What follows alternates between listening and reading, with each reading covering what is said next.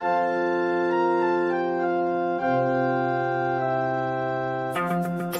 to Travis Park Church in San Antonio, Texas. We believe that all are welcome and love is the answer to hate.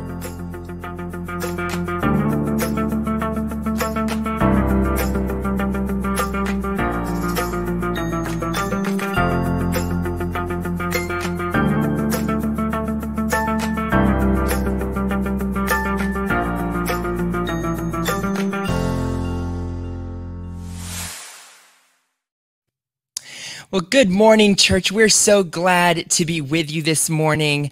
It is a beautiful day, and we're incredibly fortunate to be spending this time, even virtually, with you. And we also have our senior pastor, Pastor Eric. Good morning. Good morning, Andrew. Good morning, church. It is so good to be together in the house of the Lord together virtually this morning. I'm so glad, and it's our prayer that wherever you are this morning, that you know that God's love is for you and that you have an important gift to give to the body as well. And so we want to help you connect and share those gifts in whatever ways God's leading you. And so if you put a comment in the here in Facebook or YouTube, if you'd leave a comment and just let us know that you're watching and who you're watching with and anything else that you're thinking about or asking questions about.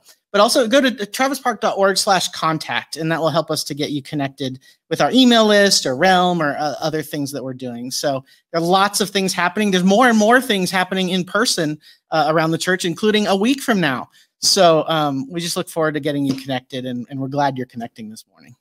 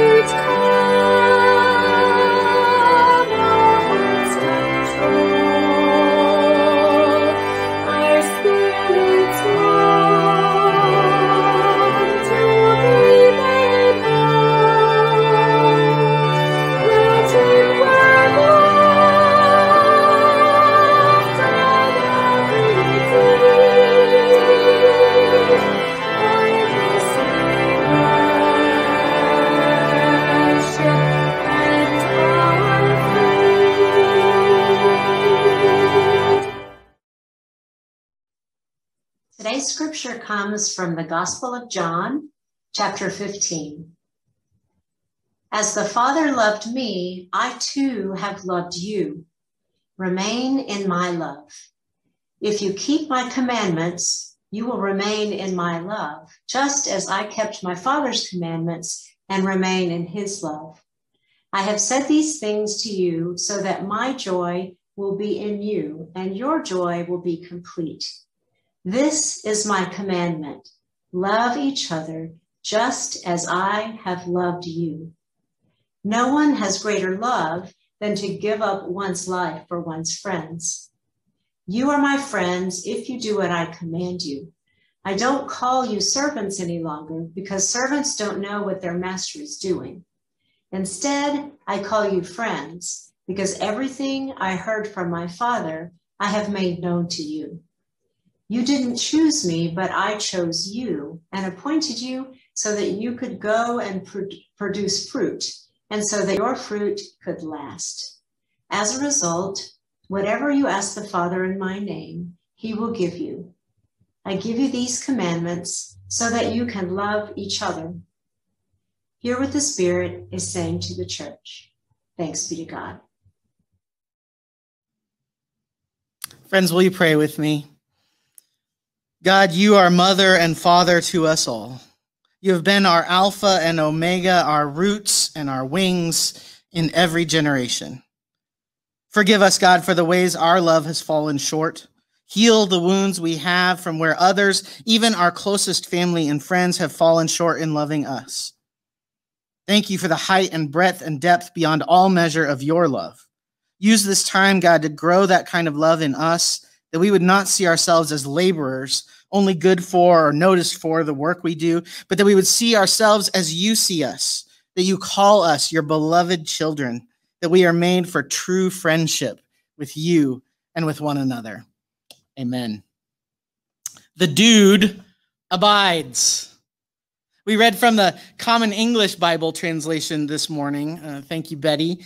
And it uses the word remain throughout this passage. But other translations, like the New Revised Standard Version, the NRSV, use abide in place of remain as a translation.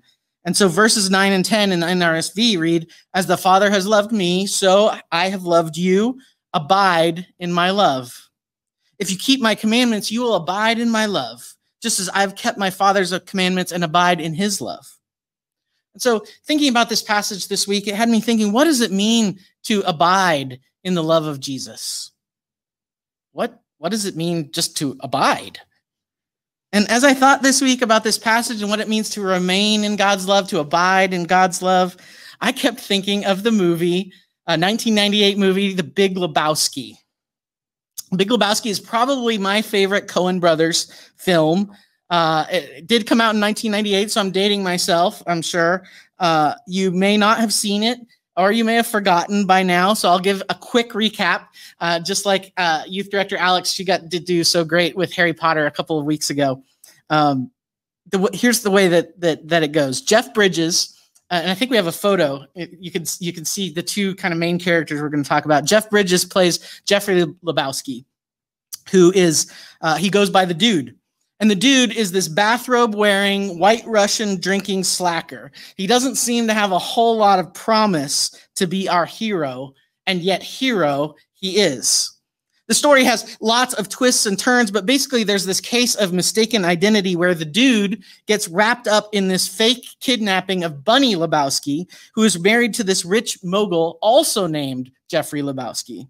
And so thinking he's the other Jeffrey Lebowski, this gang of thugs come to rough the Dude up, and they pee on his rug.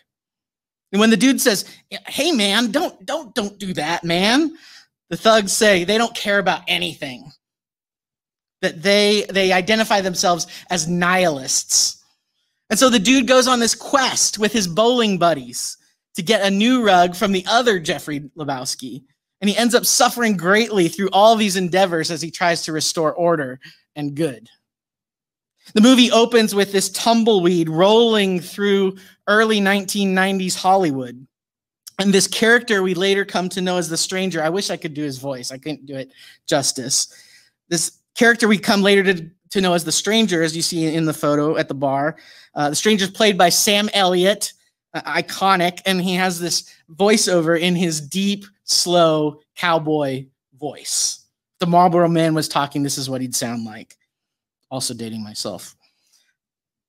Elliot, the Stranger, says to start the movie, I'm talking about the Dude here. Sometimes there's a man who, well, he's the man for his time and place. He fits right in there. And that's the Dude in Los Angeles. And even if he's a lazy man, and the Dude was certainly that, quite possibly the laziest in Los Angeles County, which would place him high in the run-in for laziest worldwide. But sometimes there's a man. Sometimes there's a man. That's how the movie starts. And what makes the Dude the man throughout these zany misadventures of this story is that he keeps going in standing up for what's right, come what may. He gets called this unemployed burnout bum by the other Lebowski. He seems sort of apathetic on the outside, but we find out that he's actually passionate and committed, in contrast, right, to this gang of nihilists who believe in nothing. It turns out that the dude is persistent about resisting the wrong that's been done to him and his friends. It turns out that the dude will go anywhere and do anything in order to make things right again. The dude is everybody's friend, generously kind, especially to his down and out and socially awkward ragtag neighbors. And what's his reward for all this? He gets beaten up multiple times, insulted, terrorized in his own bathtub with a marmot, knocked out by both a spiked drink and a thrown coffee mug. But the dude keeps going for the sake of righteousness and out of deep care for his friends. The dude's Zen-like ability to maintain patient peace and calm against such great odds and suffering, this sees him through. We come to the end of the movie, and in the dude's home away from home, which is the bowling alley, again, he runs into this cowboy at the bar, played by Sam Elliott, the stranger. And the stranger asks the dude how he's been now at the end of the movie.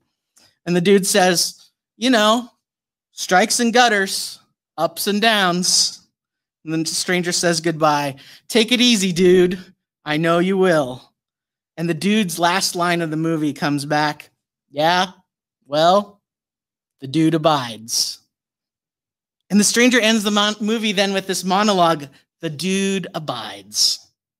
And he says, I don't know about you, but I take comfort in that. It's good knowing he's out there, taking it easy for all us sinners. Kathleen Falsani writes about how superfans have made something called dudism following after this movie. And she writes that dudism is grace. It's unexpected kindness, unmerited goodwill, giving somebody a break that they don't deserve, showing up in commitment to your team even when you don't feel like it, hugging it out instead of slugging it out, she says. It's enduring hardship for the sake of your loved ones. Dudism.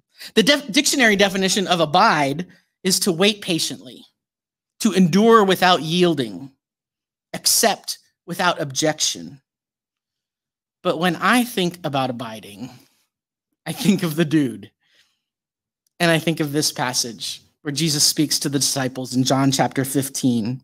He says here to the disciples in this last teaching, this last gathering, the Last Supper before his execution, he says to the disciples, abide, remain, abide in my love. Whatever happens, whatever you go through, abide in my love. He says, I remain in my Father's love, and my love stays with you so that you can remain as well. And your joy, Jesus says, will be complete. Love one another, he says, just as I have loved you. No one has greater love than this. Here he is about ready to go to the cross. No one has greater love than this, he says, to give up one's life for one's friends. It may feel like losing your life, but it means finding it. It means being raised to new life. And so keep going, Jesus says. Keep going. Rest in this knowledge. Remain, abide. Let this truth find a home in you, find an abode in you, and you in it. This abide, this is a word that I need, that we need. These words from Jesus are words that we need from the one who loves us as Father and Mother. This word helps lower my blood pressure. Helps tamp down my impatience. But as soon as Jesus has said this in John chapter 15, Jesus then says something that makes me anxious again.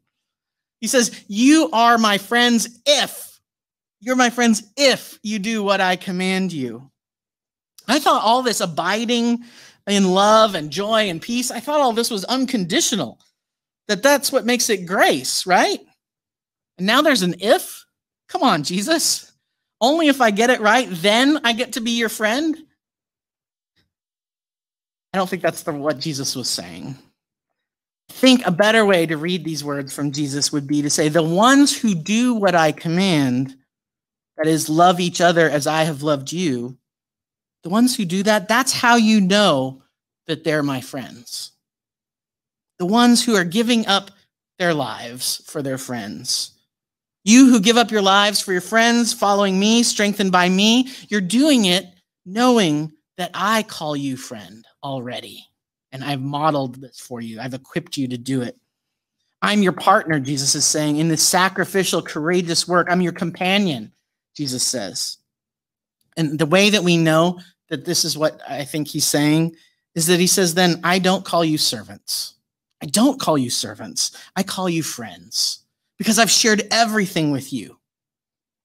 You know, in my spiritual life and maybe in yours, it can be easy, I think, just in all of our lives, our spirit and our soul, our body, and our families, all the ways that we're connected, it can be easy to think of ourselves as servants. And God can seem like a master, maybe a good one, maybe, but God can sometimes seem like this strict and demanding master who loves us according to the work that we do. And friends, I need you to hear today that that is not true. That's not who God is, and that's not the God that Jesus knew as Father and reveals through his love. God loves us, and God delights to give God's self for us.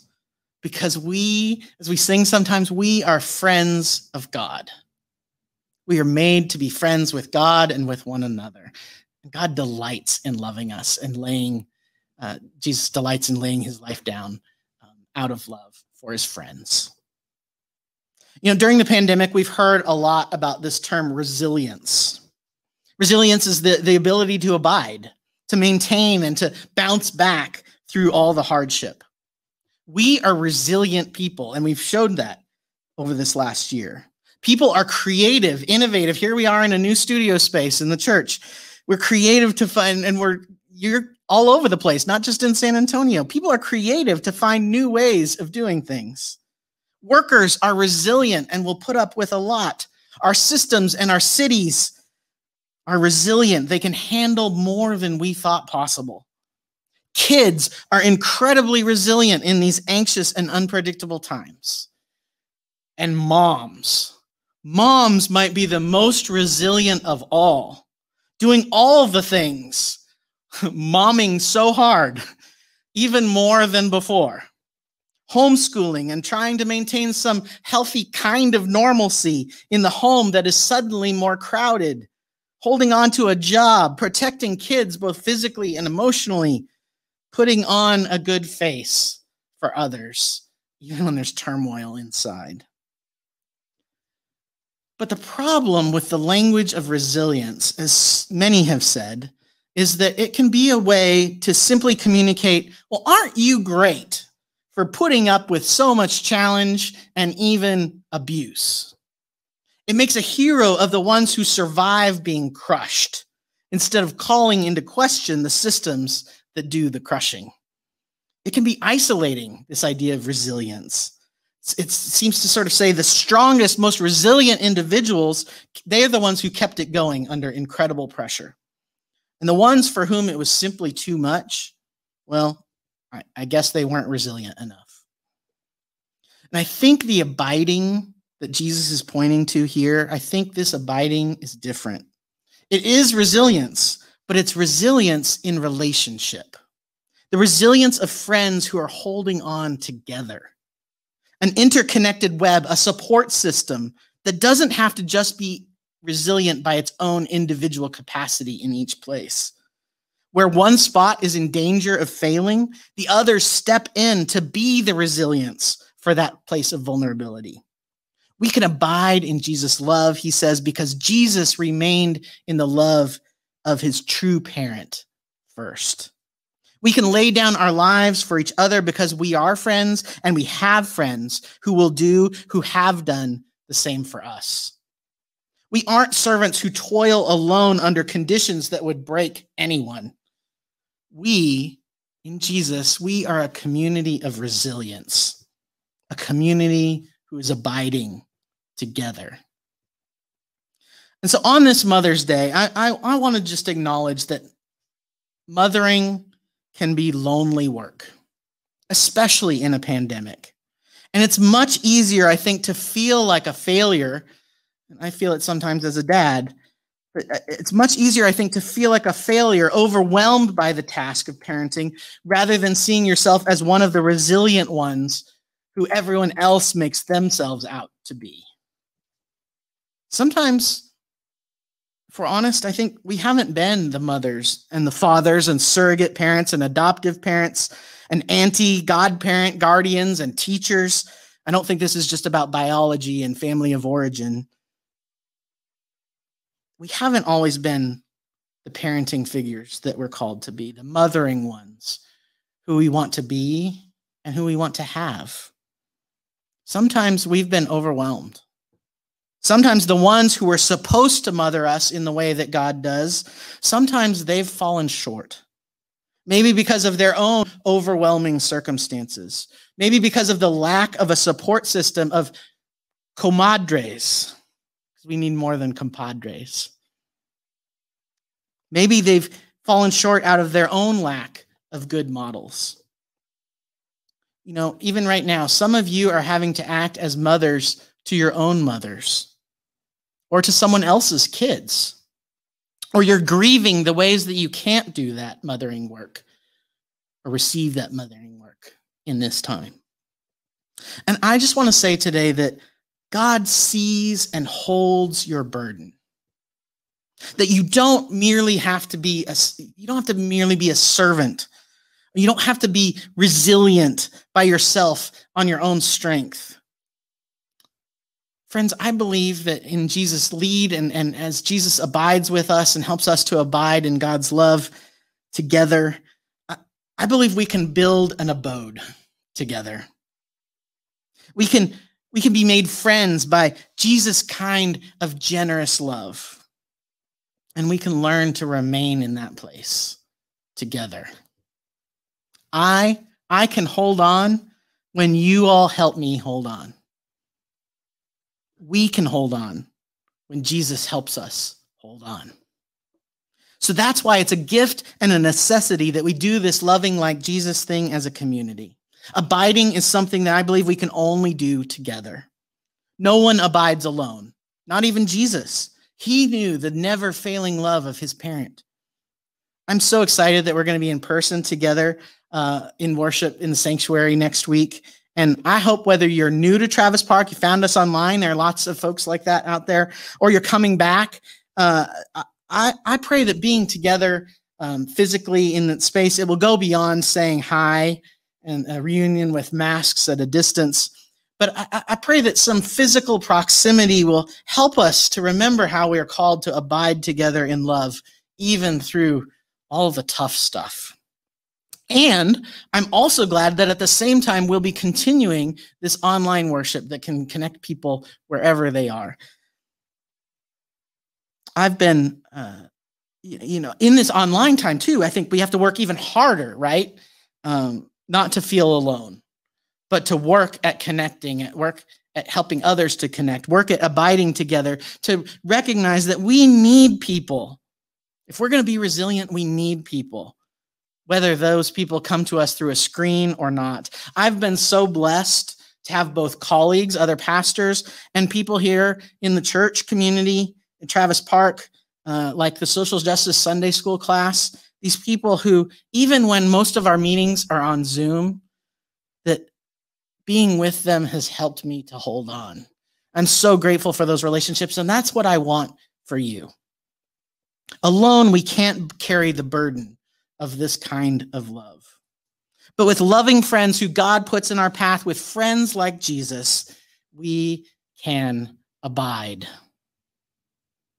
The dude abides for all us sinners.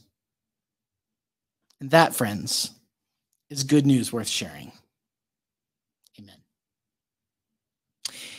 Pastor Eric, thank you so much for your message in abiding. It makes me think of an analogy that another pastor I know of gave of the analogy of a plane, right? So we're all familiar with hanging out on planes, we don't have to flap our arms around to fly on a plane, right? When we're in a plane, we just abide in that Someone plane. else is going to take you there. Thank God. So I'm so grateful for your message of abiding, and I'm glad to be able to abide together. Amen. Amen.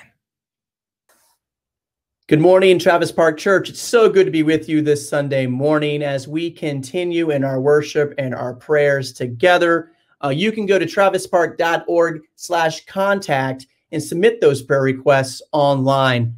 We take those prayers seriously, and each and every week we have prayer circles, pray over those prayers, especially on Wednesday night with Cortisone, with Phil, with Catherine, with James and Morgan, who gather in community with our friends and say the prayers of the church. And we really want to stay connected with you and have that sacred time in community. So you can go to travispark.org/contact to submit those prayer requests.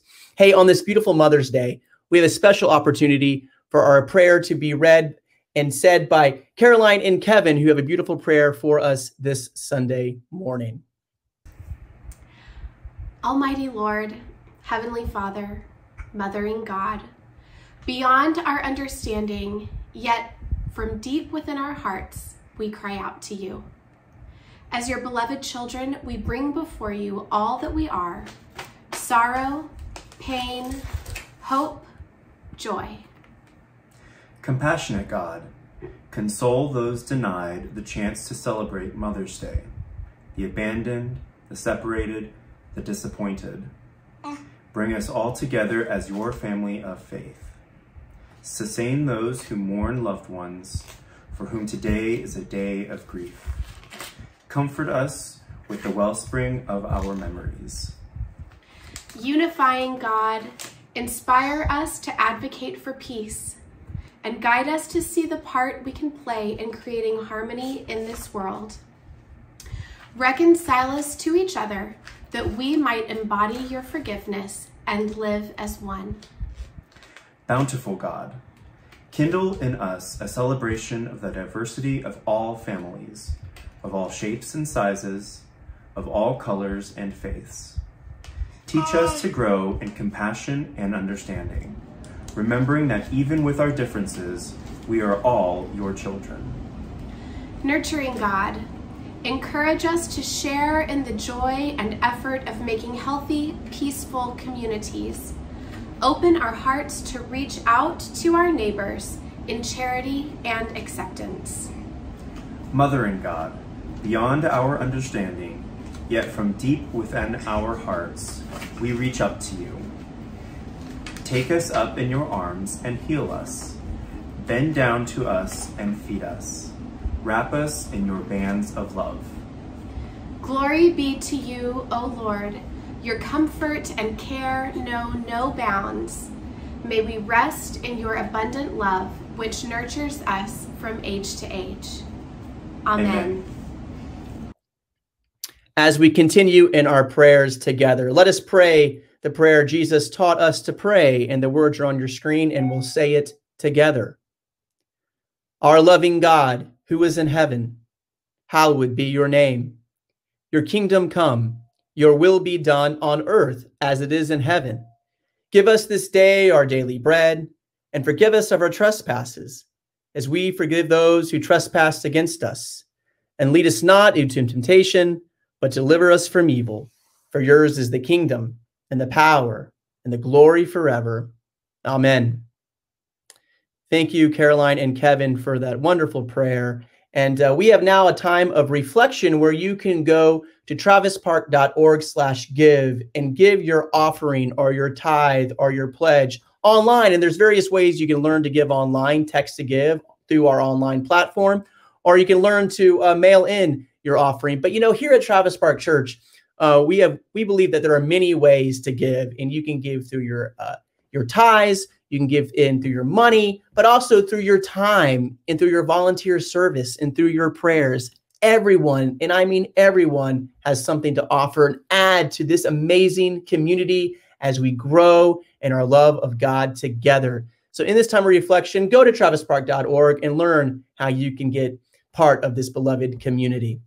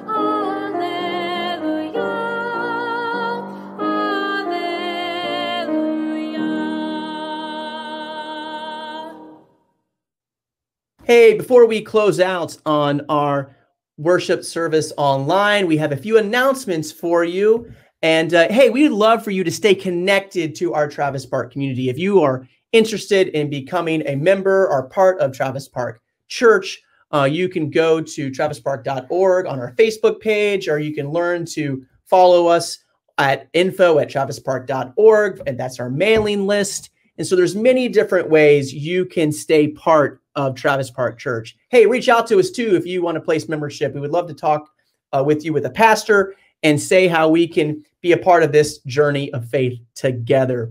Hey, right after this service, there is Zoom Coffee Hour, which is a time where you can gather around virtually, grab a cup of coffee or a drink, and meet with people who just experienced this service. And that link is online, and it'll be just right after this is over. You can click on that link and join in our Zoom Coffee Hour.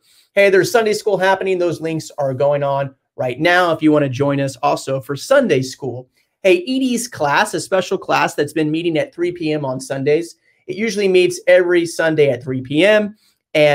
But on Mother's Day, they're not meeting, but it will be back next week as they continue in their wonderful discussion about mental health and staying healthy post-pandemic or during this pandemic.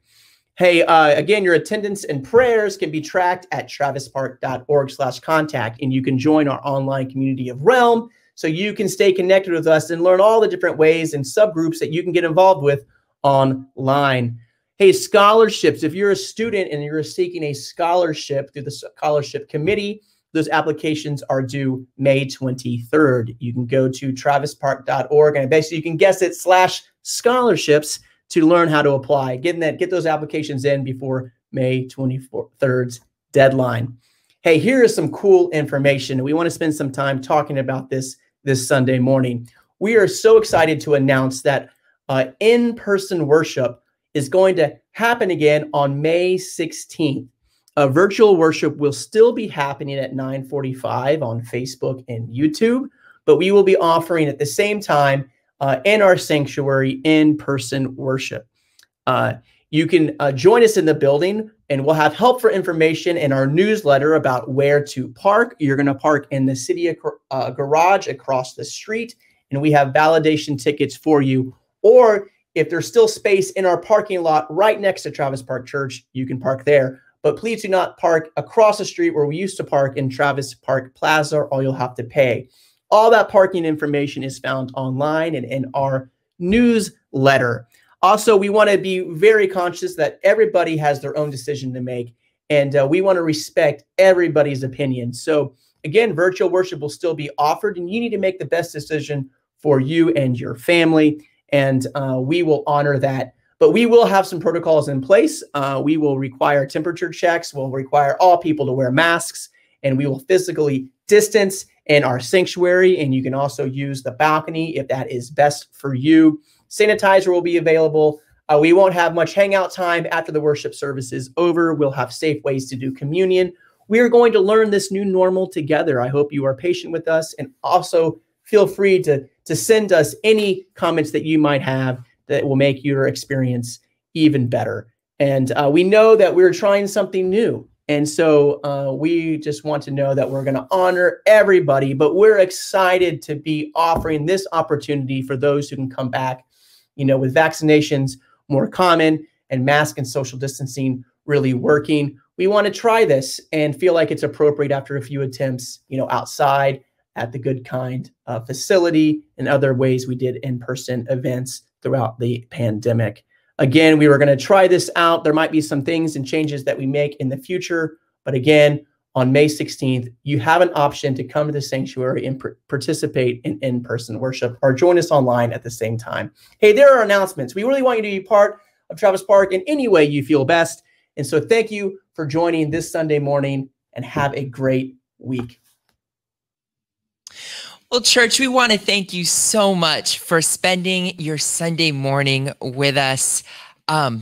Wherever you are, what I think is very exciting, Pastor Eric, is that in a week, for a lot of us watching online, where we are is very likely going to be right across the hall in our sanctuary together. Amen. That's very exciting. Yeah, thanks for however we do it. Thanks for being a part of how we abide together. And we get to taste that a little bit in this time. And I'm so excited for what God has for us as we keep in Sunday morning worship, and in so many ways working to abide together and to invite others into the good news that God abides in love with them as well. And so, just thanks for being a part of that and helping us to build that kind of home, that kind of web of support with each other. I know that a day like Mother's Day can be full of blessings and celebration and Thanksgiving, and it can also be a day that's full of grief and lots of challenges. And so pray that you have people that are abiding with you in the midst of all that, and that you're knowing God's love in those places, especially today. So again, do go to travispark.org/contact, and we look forward to staying in touch and hopefully seeing you either in person or online next week. I think it's incredible that over just a year of having an online presence, which really isn't something we've been doing before then. Right. We have quite a few of you who are not in San Antonio, or not accessible, or just don't feel comfortable yet coming in person, which is totally okay. This conversation, this community online, it doesn't go anywhere. That's right. We persist, we abide together in our beautiful sanctuary, or on our laptops. That's right. Or phones. That's right. I love when I've gotten to meet with or talk with people who have never physically been in this space, because I think it helps us to remember that church is bigger than a building, right? We say it, we sing it, but it's true that our connection, our abiding is bigger and beyond what any structure could hold. And so it's really fun to connect with people, maybe that they can never be here physically proximate with us, but that we get to connect through God's Spirit. It's pretty amazing to me. Amen. Let's sing together our closing song.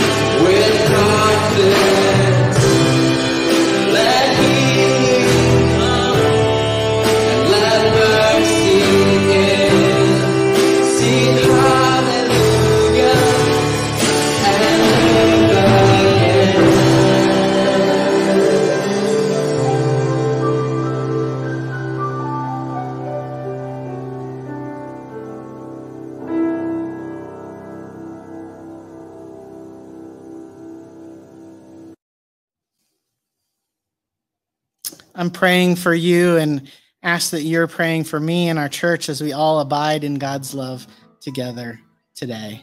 And so hear this word of blessing as we go. May God, who gave birth to all creation, bless us. May God, who became incarnate by an earthly mother, bless us. May God, who broods as a mother over her children, bless us.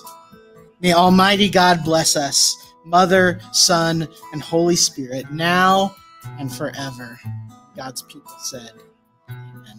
Amen. Go in peace.